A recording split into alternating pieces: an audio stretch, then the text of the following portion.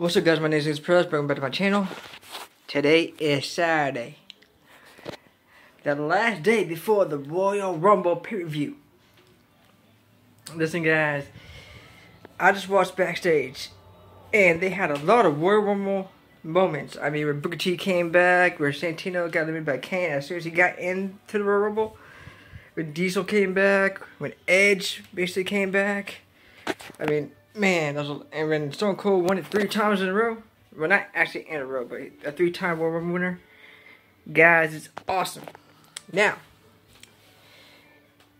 Natalya is number 30 because she defeated Tamina tonight. So Natalya is number 30 for the Women's Royal Rumble. Now, for the Men's Royal Rumble, number 1 is Randy Orton. Number 2 is the Rated R Superstar, my pick, Edge. That's right, I pick Edge for the Men's Royal Rumble. But if he does not win, I got a couple other picks, but Edge is my number 1 pick. If he doesn't win, then maybe Dominic or his father, Rey Mysterio, can win. If not, maybe Daniel Bryan. But my other picks who I want to win the Royal Rumble are Goldberg, Kevin Owens, Asuka, and Charlotte Flair. There are some other people that I want to win too, but those are the main ones that I want to win. So, guys, just remember, Natalya is number 30 in the Women's Royal Rumble.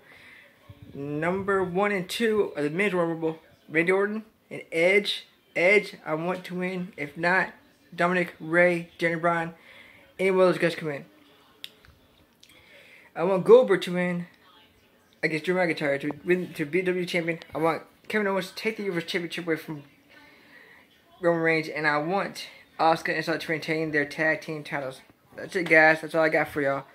So I need y'all to like, subscribe, comment down below of who you want to be the Royal Rumble, and hit that bell notification so I know you know every time I upload a video.